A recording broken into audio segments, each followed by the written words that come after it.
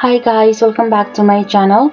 Today I have another recipe for you guys which you can make for your friend and family in the and Tihar, and it is called Phini Roti. I describe it as a deep fried crispy layered bread. It is another traditional food of Nepal. We make it only on this special occasion just because it takes quite a lot of time to prepare. For this recipe you will need plain flour or maida, ghee or clarified butter, rice flour, sugar to taste, and oil for frying. At first, take a bowl and add half a cup of rice flour and 3 tablespoons of ghee and mix them until you get a nice dough. This is going to be our filling, and it is also known as sato in Nepalese. It's going to help us to get many layers in our Phini Roti. Once you get a nice dough, leave that aside and take another mixing bowl and add 4 cups of plain flour and 2 tablespoons of ghee and mix them.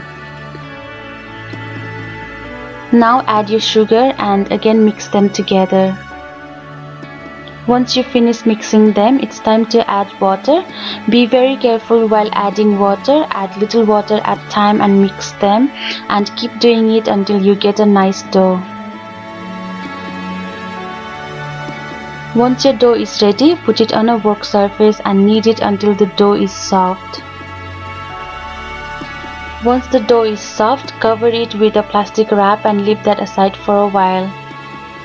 Then get your oil ready for frying. While your oil is getting ready, go back to your dough and cut it into 2 halves.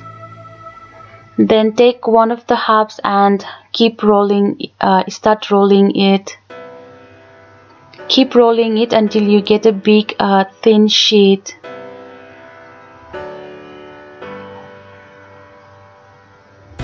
Once your sheet is ready, get your filling you prepared earlier and spread it evenly all over the sheet.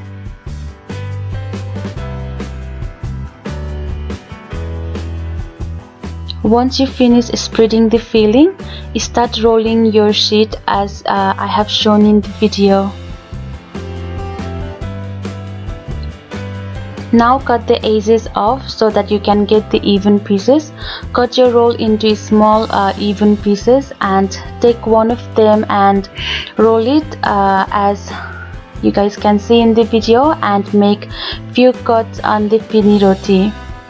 Now your Phini Roti is ready for frying. While frying your Phini Roti, be careful and flip it over few times.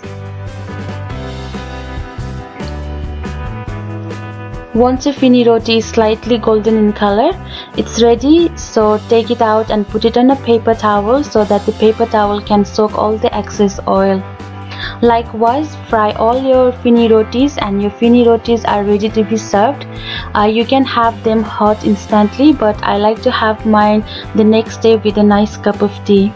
Thank you so much for watching. I hope you guys enjoyed watching this recipe. If you did, give it a big thumbs up and share it with your friend and family, and I'll see you guys next time. Bye bye.